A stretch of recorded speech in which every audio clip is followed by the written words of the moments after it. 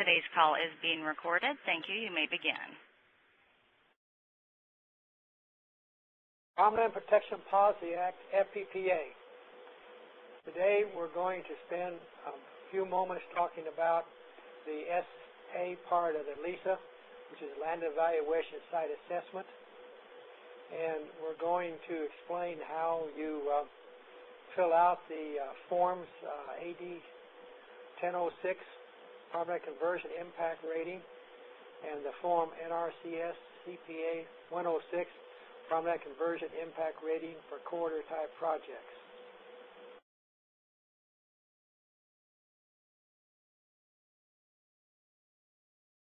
As you can see on the screen, LISA, Land Evaluation Site Assessment, has two parts. It has the land evaluation part and the site assessment part. There's a separate module to describe how to complete the land evaluation LE part, but this afternoon we're going to go ahead and continue with explaining how you complete the forms for the site assessment. And you can see that we have on the screen here LISA, and we're going to proceed now to describe how we do it. Okay, site assessment, SA part of the land evaluation site assessment has two parts. The site assessment part, of course, is the overall of the land evaluation site assessment, which non-soil factors affecting the site's relative importance for agricultural use. The SA factor consists of three kinds. The first is the SA1, which is the non-soil characteristics. Remember, the LE part took care of the soil characteristics, where the SA takes care of the non-soil characteristics. And factors measure non-soil site characteristics related to potential agricultural activity and farming practices. The second part of SA, development pressure, factors measures development or conversion pressures on a site. And we'll go and discuss that, but one of those would be, for example, whether or not you have water available so that you won't have to have wells. The third one of the SA part is historic, scenic, or environmental values. Factors measure or other public values of a site, such as historic, cultural, scenic, or environmental values. Now, we're going to take just a moment and maybe take a sidestep for just a moment.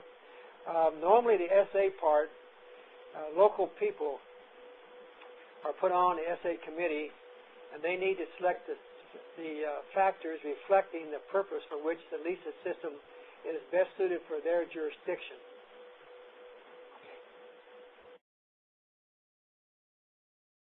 Okay, let's take a moment, look again at the three items for SA. Let's talk about the non-soil site factors first. Okay, as it would indicate, if they're non-soil, then of course that would exclude the LE properties. But some of the things that we might want to consider, or the committee who develops the SA part of this might want to consider the size of the site. This is important, particularly in farming, because you can get to a place where the unit that you're trying to farm is smaller than what really is farmable. Another one is compatibility with adjacent uses. This is important because sometimes, you can put together things close that would not be suitable, at least for neither one of the two people, the farmer nor the non-farm people. And the other one is compatibility with surrounding areas. That is, if you live in an area and you have to travel through an area that's highly urbanized, then sometimes you interfere with traffic as you're trying to go from field to field. And then again, it's a percent of the site in agricultural use. You can get to a place where agriculture becomes very minute as far as the overall use of that particular area. And percent of the site feasible to farm. That's a thing we have to also consider. Another thing is the level of the farm investment. Sometimes that you may want to find out that you have such great investments that if you converted that, the chances are that these farms would not exist. Availability of agricultural support services. That is, do you have the fertilizer dealers or the machinery dealers that will support agriculture. And then there's just plain stewardship of the site. And then the environmental limitations of agricultural practices. Another one's very important in the West is the availability and reliability of irrigation water.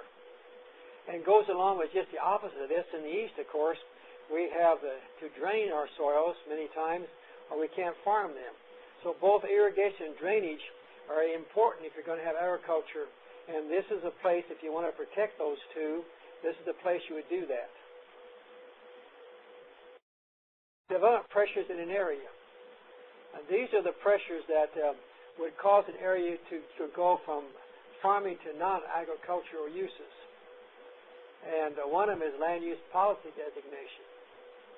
Another one is the percent of surrounding land in the urban area development use. That is, if most areas developed, it's probably maybe not be feasible anymore to try to farm in that particular area. And as I mentioned earlier, the distance to public water or public sewer makes a big difference, particularly if it's already in place and it's a high investment, and therefore that probably will go urban. And then distance of urban feeder highway. We all know that usually if you're going to be able to travel from a rural area into work into a city area, you need roads and things like this. So if you have good feeder roads, the chances are this will be under a situation where people will want to move out that area because they can get back and forth to job and home and still live in the rural area. Another one is the length of public road frontage. And this we will discuss a little more later, but one of the things we might want to consider is the fact that if you take the frontage, a lot of times then it's difficult to farm the area behind those roads. And this is an urban center. Even though people live in the urban area and move to the rural area, they still like to get back to the urban area. So the distance makes a difference. Proximity to protected farmland. Sometimes the jurisdiction has rules that only certain things can be in a certain part of their jurisdiction, and that way if you infringe on that, then you have a chance of changing the land use. The last and third factor is the historic or scenic environmental values, and this is where that it's one of these things where people expect certain things in their living area. And one is educational value of a site. Another is open space value of a site, like an urban green belt.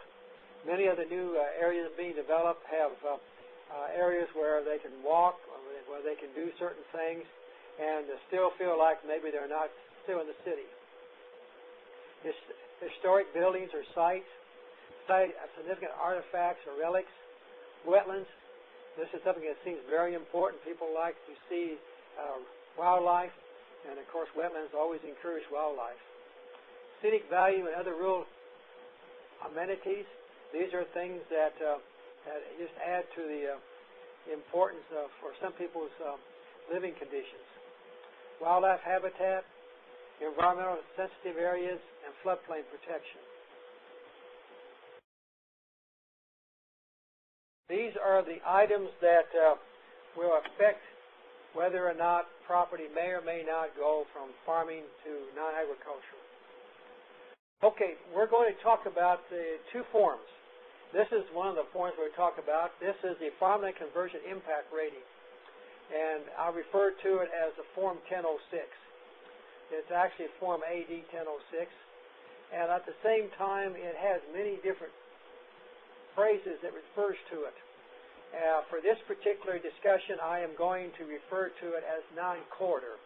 The reason I'm going to do this is we have a form that we call the 106, which is the quarter form, and it's easier if I use those terms consistently. So this is the non-quarter, and also sometimes called site, and it's the one that is not linear. The quarter one is linear, either roads or railroads or something like that, bike paths or bike trails. These will all be linear, whereas this would be nonlinear or non-quarter. And if we move the slide to the bottom, I'm going to talk about something early because if I don't, we might not have a chance to visit about it because I'll forget. The form has a Part 7. And since we want to compare one track with another track, we want to have the same weights. And the weighting for the for the LE and for the SA, for the LE it's 100 points, for the SA it's 160 points. And so if you're working with, I'll talk more about this later, but we also encourage that we have local LISA systems. Well, have a local LISA system means they also have a separate numerical system for rating. So what I'm going to talk about, I have highlighted here, we want to come down to a common denominator, which means the fact that if they have a different numerical system for a local LISA system, particularly the SA part, then we want to ratio this so we have the same weighting based on a point of 160. The way you do that is if the local jurisdiction has a possible 200 points, then all you do is take the number they do come up with for a rating, divide that, and multiply by the points that we have for 160, and that gives you the value that you want to put on this item 7 for the total points for the SA.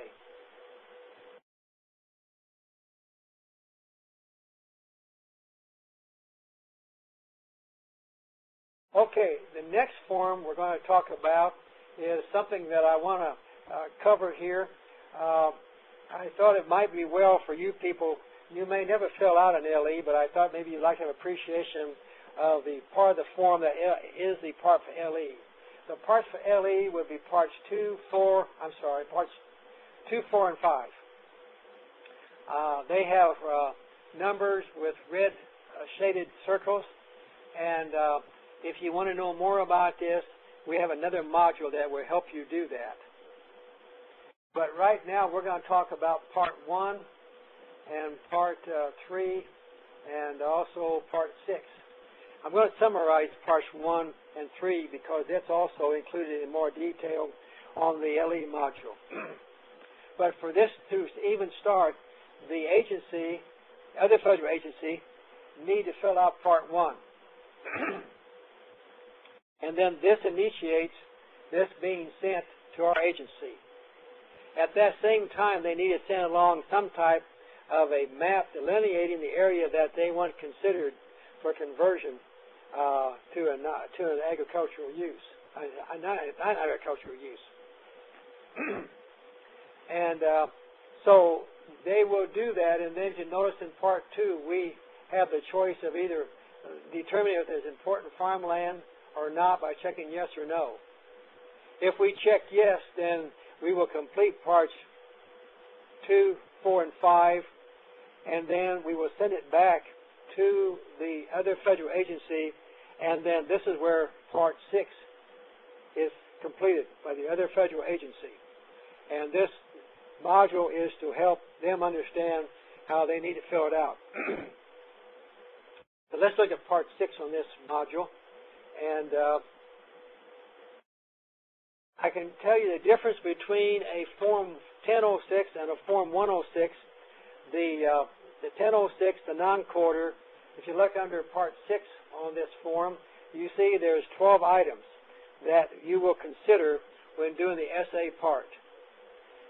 In a few moments, you're going to see the Form 106, the quarter, and because it's linear, it only has 10 items to consider when completing the SA part.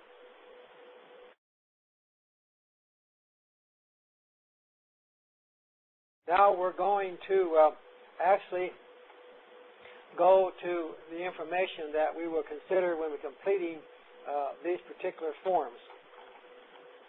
Okay, let me tell you what we have here. This is called the Code of Federal Regulation, and this is more or less the rules and regulations that are followed when we do complete the Form 1006 or the 106. And so if you move down to the first item, I'm not going to cover this. I'll let you read the whole thing you want to, but I'm going to cover items that I think might be important for the SA completion on the forms. The site assessment criteria. federal agencies are to use the following criteria to assess the suitability of each proposed site or design alternative for protection of farmland along with a score from the land evaluations criteria that's in the same CFR except in Part A, 658.5A. Okay, so if you look down to the next part highlighted with the blue arrow, you see this is it says the site criteria are, and you're going to see here 12 criteria. They're the same ones that are listed on the 1006 that we looked at prior to looking at this slide. And later on, we're going a little more detail on this, but what it is it tells you a little bit about what each one is and also gives you the suggested scoring of this. So let's go to the next item here, and what I've already told you is the fact that if you have a quarter type site assessment, then you will use only 10, not 12 of the sites that you do for non-quarter. And the ones they will exclude is 5 and 6 will not be considered. And then when you use the quarter, then you will have more points added to the other two to come up still with 160 points.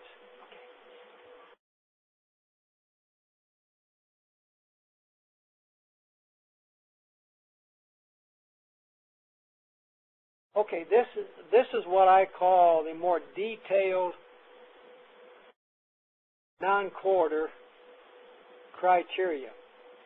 If you look at the Code of Federal Regulations, it has the same information except the fact some people want more breakdowns than what is allowed there. And this is all this does. It can be used in place, or can be in conjunction, I should say, with the CFR. So if you go to the very first one there, it says how much land is in non-urban use within a radius of 1 mile from where the project is intended. And then it gives you some idea that what could be. And then it goes down and actually gives you examples of what this factor is designed to evaluate. And then you go on down a little further. I don't plan to read this, if you don't mind. I think that probably most of you can probably read this yourself. But the next one down, if you compare this, there are more breakdowns. So if you want to have more values assigned, you can. And basically that's what this is. The second one is, again, the perimeter or the side borders on land in non-urban use.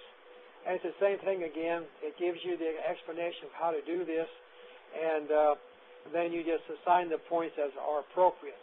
It's rather straightforward. This is probably easier than the LE part, which takes a little more time. So I'm just going to go through this slowly and give you some idea of what your chances are of doing this. And I may stop at one or two that I think I'll make comments on. So if you start moving through this, I'd appreciate it. Let's stop here just a moment on number 4. Is the site subject to state or unit local government policies or programs to protect farmland or covered by private programs to protect farmland? And this covers such things as does the state have a agricultural assessment that helps protect agricultural land? And this is in the assessment part of this. If this is the case, if you notice up there, you have a choice. It's either 0 or 20. So you either have some regulation or law in the state, or you don't.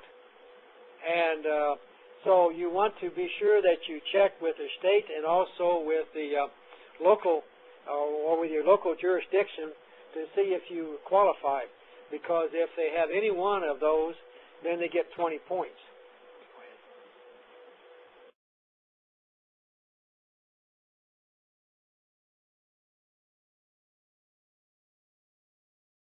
I want to stop just a moment. Okay, this one we talked about earlier about how close to the site is the urban build-up area. As we said earlier, the closer you get, probably the the less points it does get, and therefore it means the fact that it has more chance of being converted over to a non-agricultural use. Same thing is true of water and sewer lines. We talked about this.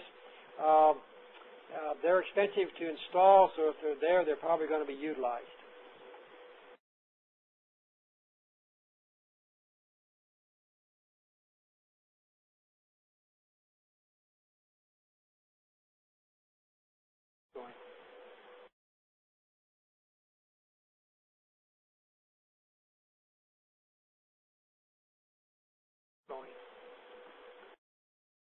Okay.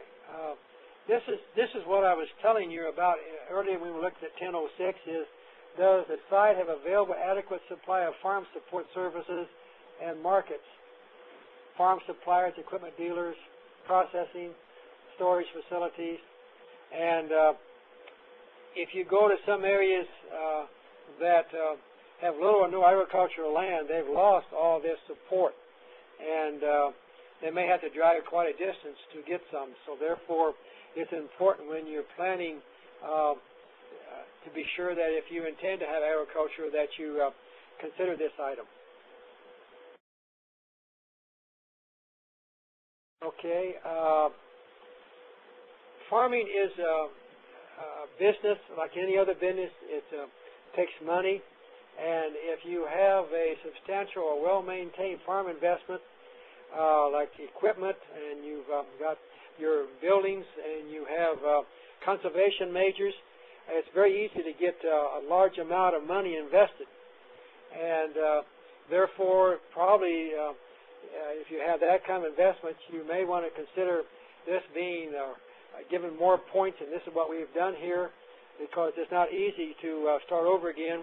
It takes a lot of time and effort to get these, particularly conservation practice, established, and these are things that need to be considered.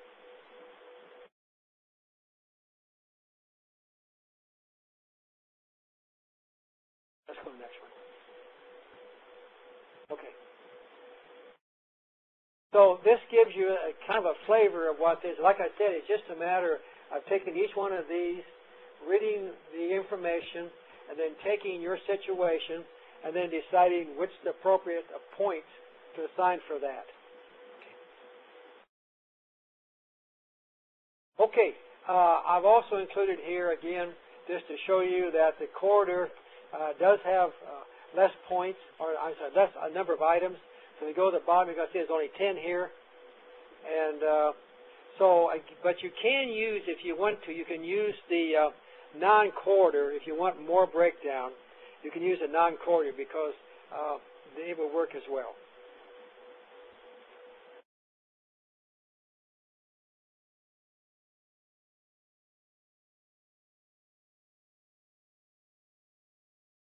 Okay, what this is this is the going down to the part 7. Okay, this is one filled out just to give you some idea of how you might score it, and you see you actually end up with some zeros. In this particular situation, number item 4, it was a 0 because they didn't have anything to help protect farmland, and therefore it got a 0. Same way with distance from supported urban services. It got a 0. So it's not uncommon to go from the max to a 0 depending on the situation, and only the person that's on site will know this because they have the criteria, and then they know the actual site and how far these things are away from the actual site being considered for conversion. And this is again attached to this, and again I didn't highlight it this time, but remember the fact that we need to probably convert if it's not the same as our criteria, which is 100. By ours, I mean the CFR's criteria of 100 points for LE and 160 points for the SA.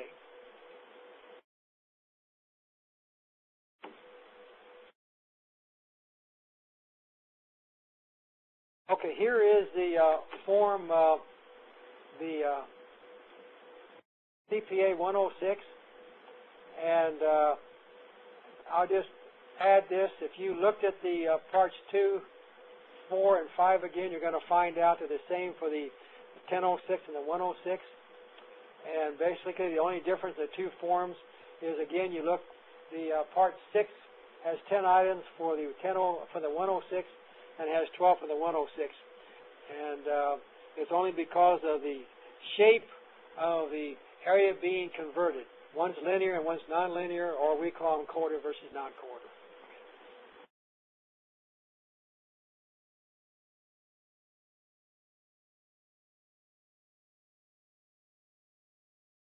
Okay, I've added this here. This is some information that was put together and that might be of help to you. That deals mostly with NRCS as an agency, although if it's helpful, you're welcome to consider it. So if we go on down to the back up just a little bit. We'll go back to the one that's, let's go back to C. Use of criteria for assessing actions that are covered by Department Regulation 9503 or by FPPA.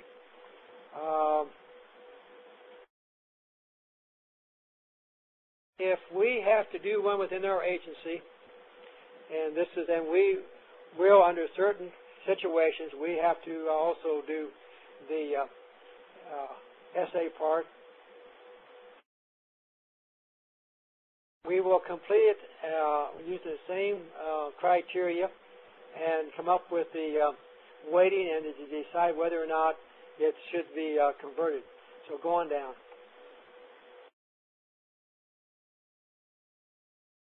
Keep going. Further. No further, I guess. I didn't highlight that. Keep going. I thought I highlighted something here, but I guess I didn't. I'll stop right here. Okay, I forgot to highlight this. I apologize. This is under rationale for selection of an alternative. And these are suggestions. If you look under the highlighted Roman numeral 6, you see an A. And these are the criteria that we more or less follow for our agency, which is NRCS. For a site-specific project where the total points according to land evaluation site assessment is less than 160 points or less, then we consider that not the value too low to be significant, and no other alternatives are needed. When the total points are between 160 and 220, we suggest at least two other alternatives to be evaluated, and the one with the lowest number of points selected, unless there's other overriding considerations. Okay, let's go to B. When you have point total of greater than 220 points, of a possible 260 now, for specific site projects, three or other alternatives should be evaluated in the lowest point total selected unless otherwise overriding factors considerations. So this gives you some idea of the other alternatives. If you go back and look at that, both forms have columns that you can have other selections. And we would like to think that if you had a soil that was a good source for farming and probably should not be converted, let's take a little bit of time and see maybe we can find some other sites that may not be quite as good as that one. And these are the points that we suggest, or the guidelines we suggest for our people to follow. Next slide. Okay, the next slide is sort of some more text, which I think that might be interesting. This is a CFR 658.4 guides for use of criteria. And if we go down, we should have something highlighted. Okay. I might point out to you, I'm not sure in this discussion I've got this highlighted, but let me just a moment add this. If you're another agency and you send us a 1006 or 106, we have 10 days, according to CFR, to reply to you the information that you requested. if we have to do something besides just office work to complete that, then we like go to the field or do something that we would have to do that would take more time. Then we have 30 days to reply to a 1006 or a 106. Okay, coming back to the topic, it's highlighted here. After the agency receives the NRCS, the score of the site's relative value is described in section 658.4 and then applies to site assessment criteria, which are set forth in 658.5B and C. The agency will assign the site combined score of up to 260 points, composed of the 100 points for the relative value up to 160 points for the site assessment. With this score, the agency will be able to identify the effect of its purpose on farmland and make a determination as to suitability of the site for protection as farmland. Once this score is computed, USDA recommends sites with the highest combined score be regarded as the most suitable for protection under these criteria, and sites with the lowest score as least desirable. The reason I wanted you to know this is that this is not something that that was done by our agency. This was done at the Code of Federal Regulations level, and that this is suggested that all agencies consider doing this. Sites receiving a total of less than 160 points need not be given further consideration for protection, and no additional sites need to be evaluated. I read this to you because of the fact that and this is sort of, I guess, my concern. I will have people say that, well, this doesn't seem like it's a good farming area or something like this. I don't know how they will know what the points are if they don't do the 1006 or the 106. So I'm suggesting the fact that it really doesn't take that much time now since we have the WebSol survey. And those who haven't seen the WebSol survey, I suggest you go onto our website and look down until you find the word soils. Go over there, and it's going to tell you on the left-hand column, it's going to have WebSol survey. Click on that. There's all the information that you will need or that we will need to do a 1006. And so I think that, and it doesn't take that long to do. And then if you end up with less than 160 points, then you don't have to do anything else. You're done.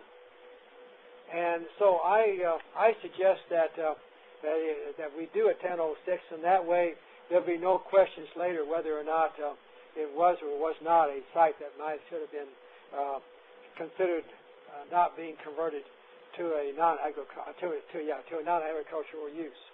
Okay, next one. Okay, number 3. Federal agencies may elect to assign the site assessment criteria relative weighting other than those shown in 658.5 and C. If an agency elects to do so, USDA recommends that the agency adapt its alternative weighting system, 1, through rulemaking in consultation with USDA. What that means is you're going to put it in the Federal Register. You're going to go through the steps like we did here with this CFR. That's what it finally ended up at, as a CFR. Rulemaking means you have to go through that step, which we encourage you to do if you so wish. 2, as the system be used uniformly throughout the agency. That is, once you have a system, it's going to be used no matter where you do any conversion or possible conversion of important farmland to non-agricultural uses. And USDA recommends that the weighting stated in 658B and C be used until the agency issues a final rule to change the weighting. And if you've been in the system of rulemaking, you know that at the end when you put out the final document, it's all been signed off on, it actually says final rule. Okay, number 4. Numerous states and units of local government are developing and adapting the land evaluation and site assessment systems to evaluate the productivity of agricultural land and its suitability for conversion to non-agricultural use. I've mentioned that throughout my talk, that there are more and more local jurisdictions who want more say over how the criteria is written and how the points are assigned. And we probably should follow this, and that's all this says.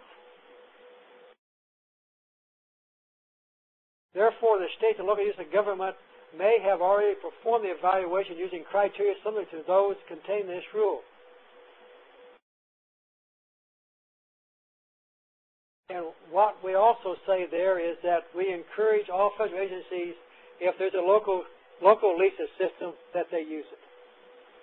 Number 5, and this is one that is in the rules and regulation that was there from the very beginning of this FPPA. To meet the reporting requirements of Section 1546 of the Act, which is the law, 7 U.S.C. 4207, and for data collection purposes, after the other federal agency, after the agency has made a final decision on the project in which one or more of the alternative sites contain farmland subject to FPPA, the agency is requested to return a copy of the Form AD 1006, and it should also say or the 106, which indicates the final decision of the agency to the NRCS field office. At the end of the year, we take all of those, we summarize them, and we have no choice. We have to submit this to Congress. This is in the law, this is in the Act, this is in the CFR. And so we would very much appreciate this so that when we send it, we know that Congress is getting good information of what happened during that past year. In closing, I've enjoyed making this presentation. I'm sure you can tell by my enthusiasm that I think this is something important if we're going to have our very best farmland remain in farming, and also the fact we all enjoy the amount of food we do get off that fine land. So in closing, I would say that it was my appreciation that you took time to listen to this, and if you need any help, either contact our local office in your jurisdiction or our state office, and they will be happy to give you all the help you need. Thank you.